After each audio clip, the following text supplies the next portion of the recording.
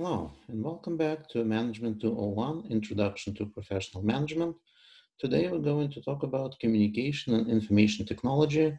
This is not a lecture on IT or any of the databases or anything like that, but we'll mention those systems when such mentions are warranted.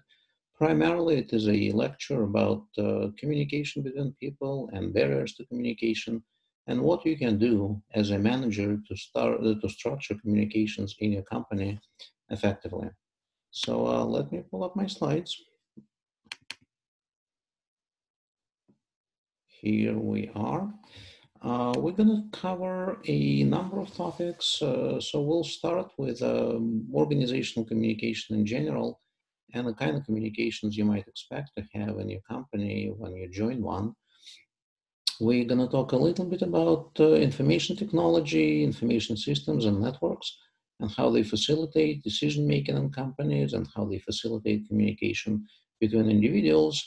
And then we're going to switch gears and talk about interpersonal communication process and communication barriers, message transmission channels, which ones to use and what effect it has on understanding that people derive from such communication, how to send messages correctly, and how to receive messages effectively, responding to messages, dealing with criticism, so that kind of stuff.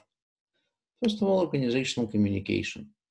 There are two big groups, two big classes of communications that happen within companies: formal communication and informal communication. Formal communication basically refers to all communication that is officially sanctioned by the organization. So when your manager tells you to do something, that would be an example of a vertical communication. When your peers discuss something work-related, right? So if you work in a marketing department and you and your peers have the same hierarchical position within the company, and you discuss something that has to do maybe with the launch of a new product or a particular marketing campaign, that would be an example of a horizontal communication. So horizontal communications, they happen at the same level, so we do not really distinguish between them any further. With vertical communication, they can be of two types, downward and upward. Downward, obviously, is a communication from the boss to the employees, to subordinates, and upward vertical communication is communication that happens from bottom up, right? So here, subordinates will tell something to their superiors, and again, all of that has to be work-related. Informal communication is something that is not technically sanctioned by the company. We all develop friendships as we start spending time with other people. And you can find yourself, if you're in the marketing department, having a nice chat with someone from finance on something completely unrelated to your work, right? You may discuss a football match, you may discuss movies, you may talk about the kids, or any plans for the weekend. So those kind of communications are informal. They are also known as grapevine communication, and sometimes they are a lot more effective in spreading the information throughout the company, something that you would never get exposed to through formal channels. You can actually pick up quite easily through your informal lines of communication with colleagues. Obviously, communication involves some information, and there's an important distinction between data, information, and big data that I would like to introduce to you right now. When we talk about data, it's basically unorganized facts and figures. So as soon as you try to convert it into a form that helps people make decisions and do their job, the data is transformed into information. And to be useful, information has to be timely, relevant, and understandable. Notice it doesn't really tell about the information being engaging. It's not about how fun the information is, but it has to be relevant. It has to be in a form that facilitates understanding so that you can act on the information. And it has to be timely so that if there's something that needs to be done, you have the time to do it. And finally, big data. This is something that's been talked about a lot over the past few years. So here we talk about very large data sets that are used to run statistical analysis to find relationship between variables and predict outcomes. So here we really talk about the importance of statistics and econometrics, and this is very important for policy development. So whenever governments try to maybe change some institutional environment, or they try to calculate how different policies would affect the individuals, uh, those decisions should better be based on sound statistical analysis of all the information, all the data, the big data that they can get. And that's a big part of the academic community as well. A lot of what we do entails collecting the information on thousands of companies over many years and trying to find some statistical relationship between the variables so that we can give sound advice to decision makers at different companies as to the kind of strategies that lead to outcomes that they desire. Obviously, big companies do that as well. Companies like Amazon and Walmart, they track the information, they analyze big data to be able to identify the trends that will have implications for the bottom line. So that's the big data. And with respect to information technology, right? So obviously, a lot of our interaction with data and information has to be facilitated by the proper technology. So in the most general sense, when we talk about information technology, it's any kind of technology, be that hardware, software, or operating systems that we use to store, process, and distribute useful data and information. That includes the Internet of Things, which is a relatively recent phenomenon, electronic commerce, be that business to business, business to employee, business to consumers, peer to peer, consumer to consumer, all sorts of interactions could be facilitated through electronic commerce. Wireless communication, the so-called M-commerce, M stands for mobile, and cloud computing.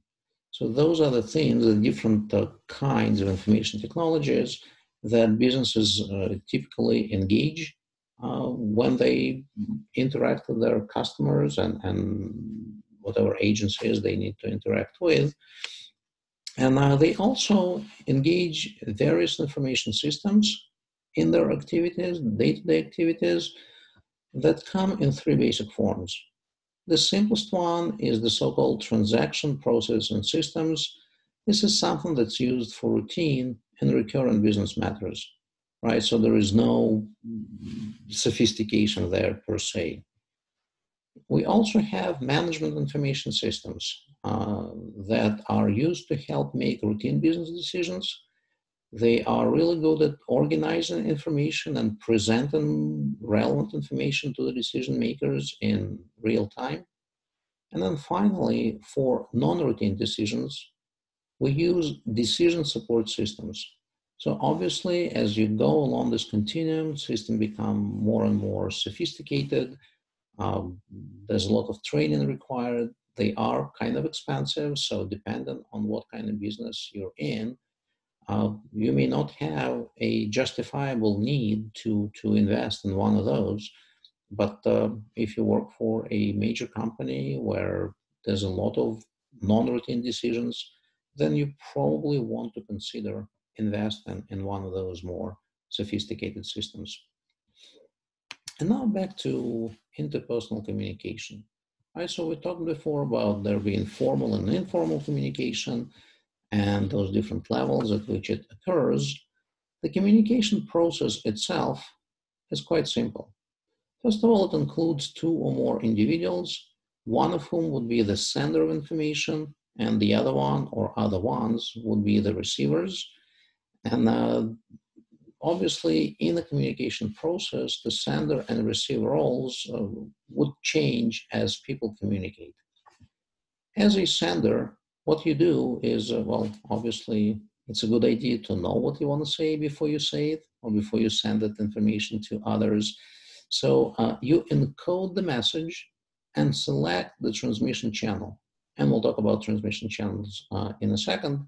So then you transmit that message through the channel where the receiver receives it, decodes the message, and decides whether or not the feedback is needed. If the feedback is needed, or some sort of response, or maybe if the receiver now wants to send you a message, then the same thing happens effectively, right? So the feedback, response, or new message may be transmitted through a channel using much the same approach, right? When the receiver would encode his own message and send it through one of the channels. So obviously the sender and the receiver continually change the roles as they communicate.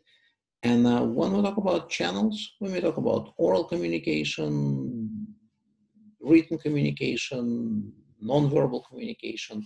So again, we'll unpack that as we go along. The problem is very often communication is rather ineffective because there are some barriers to the communication process. One is perception. Right? We all have our frame of reference, and even though we may hear the words that are being sent our way, we may interpret them differently, right? Our reference point is different. We may filter out some of the information. We may retain the information that maybe is favorable to us, and we block the information that is unfavorable. So in any given communication, a substantial chunk of it may get lost. Then there's also information overload. Right now, we are bombarded with information coming from all sorts of media at us all the time, and we have our cognitive limitations, right? So we may actually be quite tired and incapable of receiving more. So that is an important limitation to how effective your communication might be. Channel selection. The sender may choose the wrong channel to send the information. If someone needs to present you with a lot of numbers, then maybe oral communication is not the way to do it, right? So when you need to send the information that has maybe some budget projections, tax information, anything that has a lot of numbers, some channels would be better than others, right? And when you try to, on the other hand, send some marketing message where you have to inspire people to try certain things, then maybe written communication is not necessarily the proper channel. So you have to tailor the message to the channel. There may be noise in your channels. As you communicate with someone, you may have text messages coming into your smartphone, which will compete for your attention. And if there's a lot of those distractions, again, the quality of the communication will be diminished. So you got to do something about it. Trust and credibility. Receiving the same kind of information from two different individuals may have a very different impact on you as a receiver. If you trust the person, if you respect the person who is telling you something, if you know the person to be an expert, you will definitely pay a lot of attention to what's being said, and your behavior will change in response to that communication. If that same information comes from someone else, someone who you do not necessarily respect in a professional capacity, then you would be a lot less likely to do much based on the information received. Think about hearing the same message from your parents 100 times over, who want you to do something or who want you to stop doing something, and you just ignore it, not because you necessarily don't respect them, but because this is how the communication relation in the family is. You hear that same message from your boss at your company, or maybe from some of your peers who you've seen being successful, and that's a very different story, right? So your relationship with the person who sends you the message determines to a substantial extent whether or not you will receive it and act on it as intended. You may just be a poor listener, right? So maybe you're not listening to the person, maybe your mind wanders off somewhere else, and that may be a problem, that may be a barrier to communication. Your emotions may get in the way, and again, if you're all, I don't know, positive or negative, or you're agitated, again, a lot of the information may be filtered out, and you may respond to some cues that you would otherwise ignore, and do something that you shouldn't do. So that's important. Filtering, again, we talked about that. And language and culture, right? So language, you guys are listening this lecture from me, and this is my second language. So it's quite possible that some things do not translate the way that I intend them, right? There's an accent, there's a translation itself. So maybe some of it gets lost in the process of communication. Culturally, depending on who you interact with, some cultures are more direct and contradicting the presenter, the sender of the information. Some cultures use very roundabout ways of delivering the message. If you don't know what to expect from that specific culture, then you may misinterpret the message and act erroneously based on your beliefs. So understanding cultures, being culturally aware, is absolutely essential. Now to the channels. So we primarily talk about three groups of message transmission channels: oral communication, nonverbal communication, and written communication. And oral is by far the best for delivering most messages. It's definitely the richest one. So that includes face-to-face conversations, meetings, presentations, phone conversations, voicemail messages. In addition to the words themselves, you get to see, to hear the tone of voice, maybe emotions. It's easier if it's face to face, or maybe, online Zoom. It's easy to see what the person feels about that information, right? What he thinks about the information that he or she tries to transmit. So for that reason, oral communication is very rich and is preferred in many cases. With nonverbal communication, that includes things like the setting itself, right? So when now I teach from home, I have to find a corner of the house that would not really distract you from the message itself. It has to look professional enough. I try my best to avoid some noises that shouldn't be here. And so I have to talk to my family members that I'm not disrupted or interrupted when I'm recording the lecture. So the setting itself is essential. Body language also communicates a lot, right? You get to see whether or not the person means what he or she says, whether or not the person is excited about the product. If we talk about, a salesperson trying to sell you the product, you look at facial expressions, vocal quality, gestures, postures, and sometimes you have some supporting materials like posters, right? So pictures that do not necessarily communicate in words, but they help reinforce the message. And then finally, written communication. So that would be things like your emails or texts, memos, letters, reports, faxes, bulletin boards, posters when they have the words, and newsletters. And the general trend is that the quality of writing actually goes down substantially. And I cannot emphasize it more. You guys really need to pay attention to your writing. So many classes do not necessarily penalize the students for their quality of writing. My class being one of those, right? So I do not necessarily grade based on grammar, but for your own professional success, it is absolutely essential that your writing is impeccable, succinct, that you get the message across. So I know that you guys are supposed to take business communication class.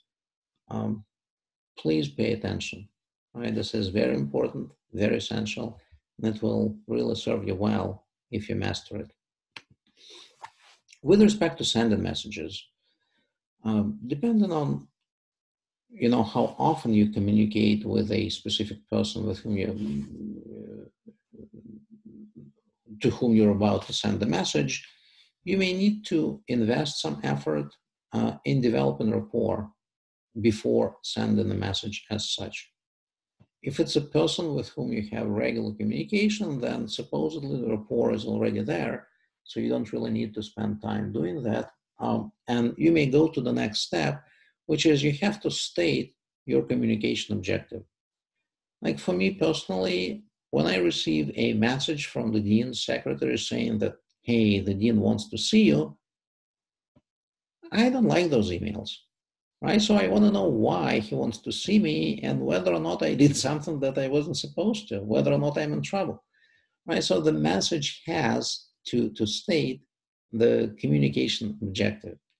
That makes it a lot more professional, and it's much, much easier than to plan and prepare for the meeting. So then once you've stated your objective, you transmit the message, and it's absolutely essential for you to check the receiver's understanding.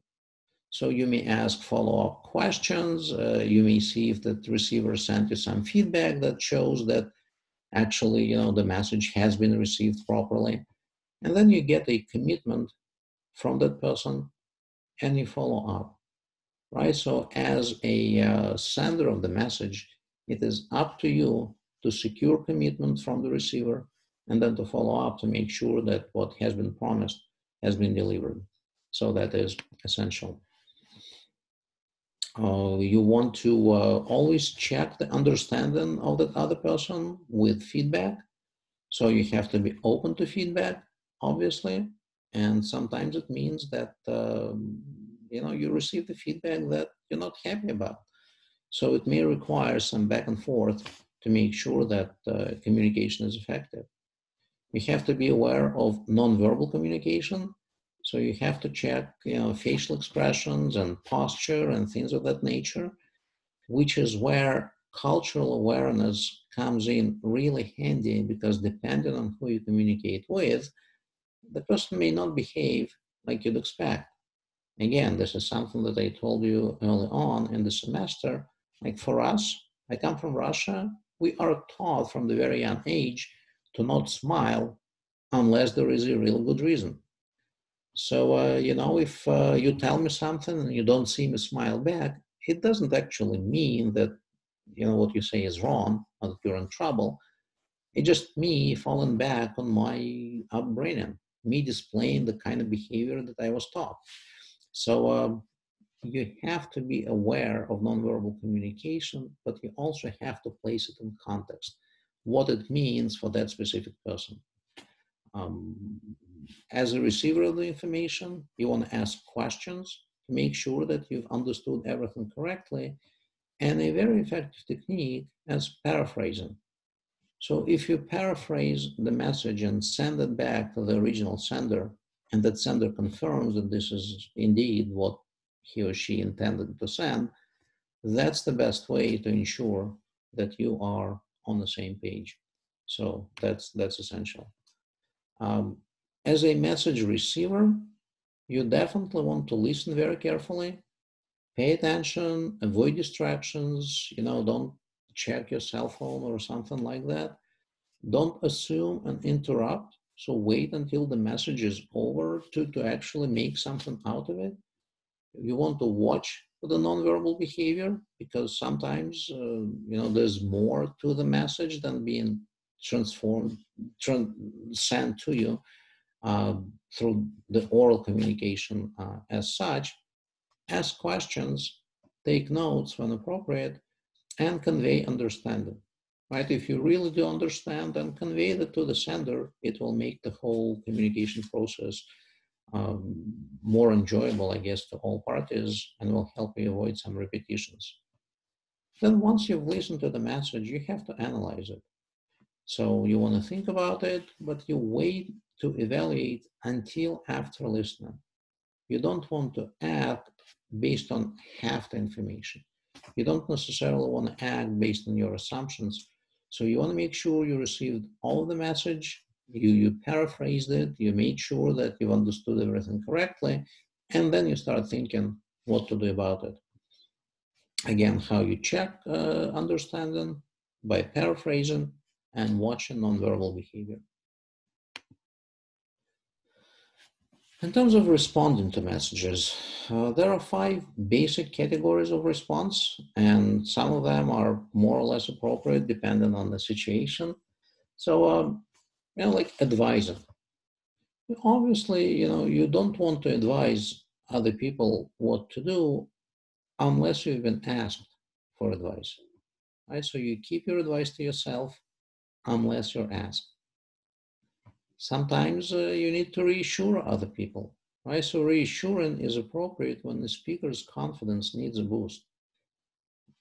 Again, for those of us who are parents, well, we know how easy it is to reassure your kid, and then all sorts of miracles might happen. When a person believes in himself or herself, they can do wonders. Sometimes you need to reflect, right? So when you reflect on the message that you receive, that will be appropriate when you try to coach another person or counsel another person. So here you provide different angles on the situation, and you're making sure that you understand the situation correctly. But then this same reflection by you on the message that is transmitted to you by the sender may open up the eyes for the sender as well. So it's really good when coaching or counseling, and maybe when you're providing some developmental feedback to your employees, that is a good one to use. If you're not sure whether or not you understood the message correctly, then the most appropriate response type is probing. So you ask more questions. It could be something as simple as just, how come, or what do you mean? Or it can be more involved when you try again to flesh out the issue from multiple angles and ask your questions towards that end. And finally, if the conversation is such that either person is uncomfortable, the most appropriate response style is diverting. So you change the subject of communication. You don't necessarily funnel this potentially problematic topic to avoid some drama, right? So depending on what the nature of the situation is, the kind of response that you provide should differ. You've also probably heard a lot about emotional intelligence. So this is the topic that has come to the fore, I would say, in the late 90s. And there's this whole school of thought out in Ohio, specifically Case Western Reserve University, several researchers that work really hard developing this notion of emotional intelligence.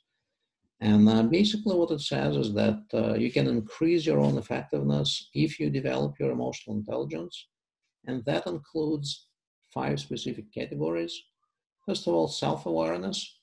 You have to be aware of your own shortcomings as well as your strengths, right? So you have to, by knowing your own limitations, you can increase the effectiveness of your communication. Self-management is another one. So you have to manage yourself appropriately, which means that that will increase the effectiveness of your listening, and maybe you refrain from engaging in certain activities in response to what you've heard, so that will increase the effectiveness of communication. Self-motivation, empathy, and social skills. Right? So those are the 5 components that make up emotional intelligence, and it's definitely very useful. If you have it, it will make you a great communicator and increase your success throughout different facets of the organizational life. And final, criticism. And so a big part of communication is giving or receiving criticism, and how we deal with that is essential for our success as managers, as individuals, as employees, or as employers. So how do we deal with that? First of all, when given criticism, you want to state specific behavior that can be improved, right? You do not criticize the person, you criticize the behavior. You explain what has been done wrong and what should be done about it. Second thing, you specify the improved behavior. So it's not enough to say that this is wrong, don't do it. You have to explain what and how should be done instead. Sometimes you need to teach the person to do it. And this is why, professional development is so important. And that is not necessarily a fast process, right? Dealing with some things that are not done the way they should be done. But if you want your organization to be run effectively, it absolutely has to be done in this manner. It is also helpful if you can get this other person to ask for criticism. It's kind of like with advice, right? Unless you ask for advice, you don't want to give it. With criticism, sometimes as manager, you don't really have any other choice but to criticize people, but you will be heard much better if that other person asks for criticism first. How you do that is an open question.